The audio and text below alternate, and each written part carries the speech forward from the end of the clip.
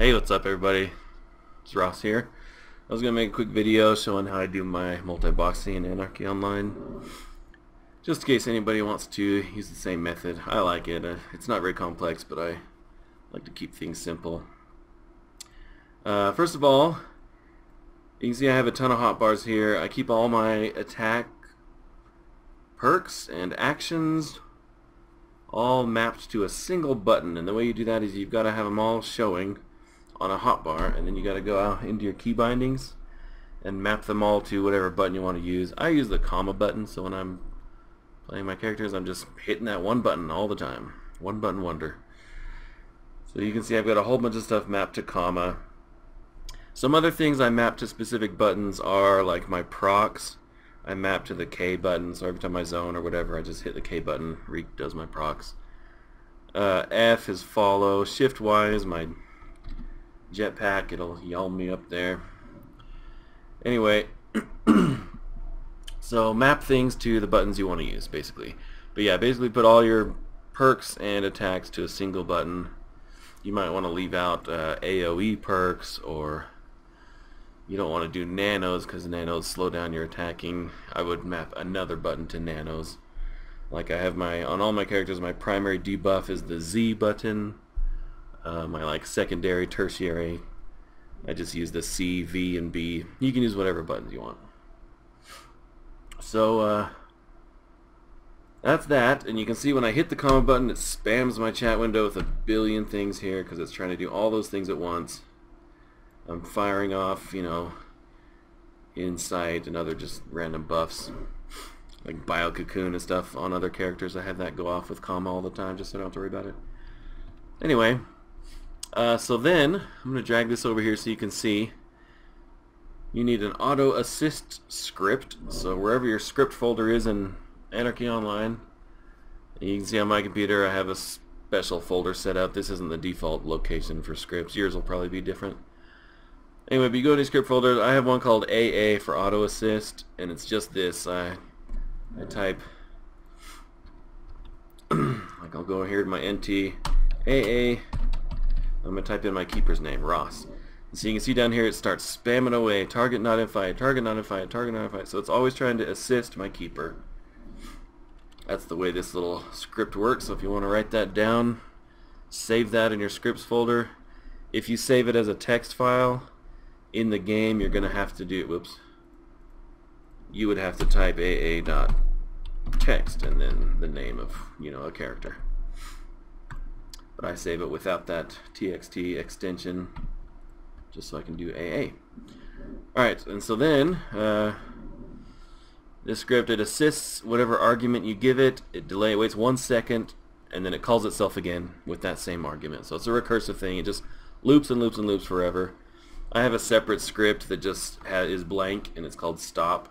And then if I want to stop assisting, I just do stop, and it should stop whatever you're doing. I'm going to leave that on.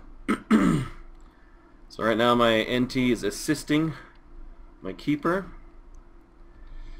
But he's not following me around, so that's not good. So now I'm going to show you my other big multi-boxing thing, which is this Autohotkey. Not HotkeyNet. I used to use HotkeyNet, but you had to write a new script for every single team configuration you could possibly have, and so I had like 20 or 30 220 characters, and I didn't want to write, you know, orders of magnitude on that, 3,000 different scripts for every possible team combo. I like Autohotkey because this script works with just every open AO window. So if I have 2 characters, if I have 10 characters, 20, doesn't matter. However you got logged in, this is going to find those windows and it's going to broadcast the keys to every window. So I'm not a good programmer. I didn't write this. I adjusted it from someone's World of Warcraft script. But basically, these are the hotkeys that it will broadcast. I have the comma button, the period button, ZC, VB, NKR, escape. I like escape, that way I can break attack on all my characters at once. Shift Y, M. You can add more in here, just whatever you want. Basically just copy and paste one of these and adjust it to your liking. Anyway, and then it calls this little method here which sends this key to all the AO windows. So basically when that is running, and I'll go ahead and start it up now, you double click on these once you've got Autohotkey installed and it's running down here in the system tray. So now it's running. And I have a hotkey also. I didn't show it in my F10 menu. Oh yeah, I did. It's the F button. So there's also a little script here for the minus key. Where is it? I can't even find it in here. Oh, it's down here. It's a separate thing. A separate little script, and this is whenever I hit the minus button, and you could probably change this to a different button if you wanted to. Where is it? Oh, here it is right here. So send follow with the minus button. It calls this other script. And what this does is every character hits F2 and then F. So they will all target the team leader and then follow that team leader. But you got to make sure on every character you have a follow button on your hotbar, which is made by macro F follow, and then you can put that on your thing. That's a follow macro. And then you assign a button to that, which I assigned F. So hopefully that makes sense. And anyway, so now you can see if I run my guy out here, and then I'm hitting my minus button, boom, my NT targets me and he runs over and he's following me. So that way, every time I zone a whole group of characters, I just hit that minus button, boom, they're all following me. Alright, and that's pretty much it. So now if I go attack something, I'll attack this guy so it's out of range. So my NT, whoa, he's not following me properly. Oh he is, he's just screen lag. Anyway, so my NT should have targeted that thing now, which he did. See, he's targeted him. And now if I hit my comma button, not only is my keeper going to fire off everything he can, even though he's out of range, but the NT will fire off nukes as well, and blammo. So I fired off everything I got, he fired off everything he's got, which he wasn't close enough to even, he died too fast before any of that stuff went off. But yeah, that's how it works. And so, yeah, I usually roll with a team of 6 characters.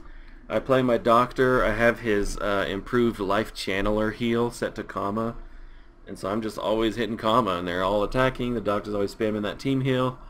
And I use that with alien playfields and Metar, Vortex, just a lot of endgame raids. I only have to use the team heal. I never use bodily invigoration. If you were doing something like Beast or one of the other massive heavy hitting bosses, you might need it. But that's because my team setup, I usually use my keeper and an engineer and a krat. So with all those blockers and debuffs and everything, the mobs are just, they never even hit anybody. It's pretty nice. And the engineer blinds, etc. But yeah, if you have any questions, go ahead and leave it in the comments below. I'll try to answer. And I'm going to put a link in the description to that Autohotkey script. So go get yourself Autohotkey. Feel free to use my script if you want. Change it however you want. Tailor it to your preferences. I got a buddy of mine that uses it, and he changed it to Shift 1, Shift 2, Shift 3. I think that's what he changed it to for his hotkeys. He didn't want to use like ZC and B and all those. A lot of those buttons are mapped to other things, and so I had to go in and clear them out, like fast attack, fling. I went and cleared these out. Whatever. Tailor it to however you want. But that's the general gist of it. And there you go. Oh, one thing I forgot to mention, with that script, included with it is this button, pause. The pause button, the pause break button on your keyboard will pause this script. So if I'm typing at org chat and stuff and I hit the K button a lot, you can see my character's firing off his procs there. It gets annoying. You don't want to accidentally hit a comma button and nuke something. So yeah, you can hit the pause button to suspend, temporarily turn off the Autohotkey script, and then the pause button again should re-enable it, and Shift pause shuts it down. Or you can also shut it down manually. Go in here in your system tray, and I just right-click, exit, done. Yeah, so I forgot to add that little tidbit in there. I think that's it. Thanks for watching.